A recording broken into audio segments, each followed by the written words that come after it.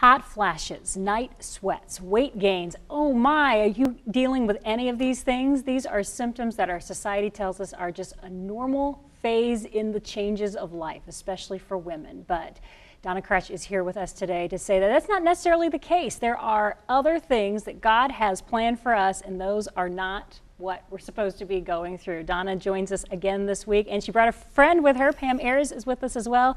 So let's dive right into this big topic that affects so many women. You mean hot flashes are not just normal? Here's the thing, the way God intended it, when a woman goes through menopause or even perimenopause, especially now because our hormones are messed up for so many reasons, when a woman goes through menopause or perimenopause, there is supposed to be no symptom, none, except once menopause has officially set in, the absence of a cycle. There's supposed to be no symptom. That's the way God intended it. So Pam Ayers, let's just jump right into your story, and Donna can help lead that. That's what brought you to try to figure out there's got to be a different way when it comes to these changes in our lives as we get older.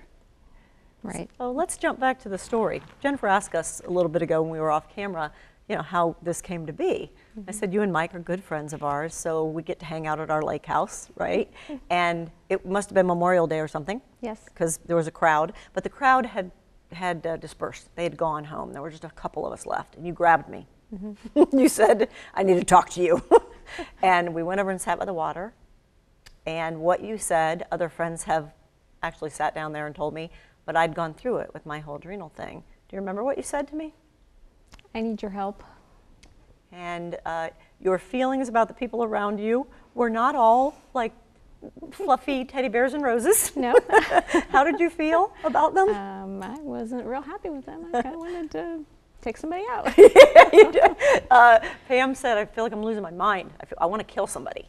And I got it, because I felt like I was losing my mind when I was going through all that stuff. I bet you there's a lot of women at home could understand that too. It's not that we don't love the people in our lives. It's not that we don't want them in our lives, but something inside is just bombarding us. Incontrollable, yes. Oh my gosh, right? This is how you feel. And then you told me about the hot flashes. Yes. Right? Can Yes. you remember what those were like? I would wake up every night. So you had night sweats too? Yeah. Night sweats and hot flashes. And just throughout the day, all day long. All day long. So what Pam said to me that day was, I need your help. I feel like I want to kill somebody. I can't get past these hot flashes, and you're saying that, we can get rid of them. And so remind me how many pounds you lost, because I don't remember. About 35. 35 pounds, and started feeling like a new person. Initially, she came to me and said, the hot flashes are not completely gone. What's going on? And I said, we've got to listen to your body. So as we're adding foods back in, there are certain foods that will stress the body. And they're different for everybody. That's why we call it listen to your body. Because one person can eat a food and it will throw, again, remember I said when stress goes up, and physiological stress is a stress. So if you put a food in your body that it doesn't like, and that doesn't mean it's your most luscious favorite food ever. It could be something that is quote unquote healthy, but your body doesn't like it. You put that in your body, stress goes up. Okay, now remember, cortisol goes up. Cortisol gets capped out. So then when it's capped out, it starts stealing from progesterone. And if progesterone is low and estrogen is high, you have night sweats and hot flashes. So we figured out the food for you, right? Pam, talk a little bit about what you had to go through. Was it a supplement type thing? Was it a change in exercise? Was it a change in lifestyle, a change in food? Basically just changing the foods that I was eating. We kind of determined that the normal things that cause the hot flashes weren't affecting me so much, but the breads and stuff would trigger them. So once you were able to discover what those stress factor foods were and change your diet, you were able to start seeing changes in your own personal life. Yes. Yeah. And it's individual for every single person, isn't it? It's individual for every single person. Now the thing that's the same for everybody is to get insulin, also a hormone, back to baseline. So when insulin's kind of like when you play the game of dominoes, that first domino, right? Makes all the rest of them fall down. Insulin is the impetus that will get all the other hormones to more or less pay attention, because if insulin is spiking or if it's dropped, it's got to go back the other direction, which is a stress on the body. Okay, so what Pam found, now in that first 30 days of 2030, that's where we put insulin back to baseline so that we can start adding foods back in and figure it out. We can't figure it out without you being at baseline. So Pam went through 2030, right? And we got her insulin back to baseline. And then as she began to add one food back in at a time, according to a scientific formula that's been developed for us, we're able to figure it out. And she's paying attention mostly, right, to hot flashes and night sweats, because that was her key symptom. And as they were getting less and less, but not gone yet, she really started paying attention more and honed in on initially thinking it was like all carbs. And I'm like, whoa, that's a big category. Let's go a little bit deeper. And found out that it may not be pastas or potatoes or anything like that, but when she would have bread, it would be almost like, now listen, there are certain foods and or drinks that are known to be triggers for hot flashes and night sweats. And what you just said is those weren't yours. No. Not at all. Yay! Because I know what some of them are and I know what you like. But it was a bread or maybe breads, that's still to be determined, right? But she's now saying, I just don't know if I want to eat that bread because I don't want to feel that feeling. And it's not to say you have to change your diet. We're all adults and we're going to live a lifestyle, my hope is, of being whole and being well. It's all about wellness. You look gorgeous, you've always looked gorgeous.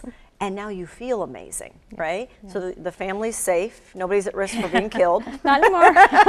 Are you happy that you took these strides, that you were willing to talk to Donna and say, hey, something's not right here and we need to look into some things? It's the best thing I have done in a long time. So. Wow, that's overwhelming when we hear that. Our goal, like I said, is to help folks get back to baseline, and what they may not realize is that there's a food you've put in your body that has thrown your stress out of whack. And it usually happened way back, okay, like when we were young teens or even 10 years old. And there was a reaction. This is called the Saley response, the general adaptation formula. And you put something in your body it didn't like, and there was some kind of reaction. Maybe you felt a little bloated, maybe it affected your digestion, maybe you got the hiccups, maybe you got a runny nose, but you didn't think anything of it, right? Because it's just, this is life. Well, as you progress over time, it doesn't take very long, your body goes into adaptation, and now you kind of get away with it. You put these foods in your body, and you know your body's now adjusted, or so it would seem. It appears you're getting away with it, and you seem to be functioning normally. But over time, your body starts reaching the exhaustion phase of Saley response, and that's when it starts going, look, I don't like this food, it's stressing me out, it's making cortisol go up, insulin is high and low, everything's a mess, and now the symptoms start showing up. That's why when, you know, again, over 35, 40, 45, 50, it looks like we have this onslaught of symptoms. We have this unexplained weight gain for a lot of us, usually around the belly, and we're like, I'm eating right, I exercise, how is this possible? It's hormone. So that Saley response usually has had us all victim, but we don't know about it. And when we start now putting a person back to baseline and start adding those foods back in, you can figure it out and be happy, healthy, and fully alive for the rest of your life. Well, getting back to baseline, such an important concept for every single one of us. Are you there? How can you get there? What are the steps to get you to that baseline position so that you can live fully alive as God has intended? Find out more. Connect with Donna by going to any of these locations. The website is 2030fasttrack.com. There's the phone number where you can reach her or those who work with her, 419-224-8446. And that Total Solutions location is at 709 North Cable Road, Lima, Ohio, 45805. More to come in the coming weeks. That just might be the keys to get you to be living fully alive as God has truly intended.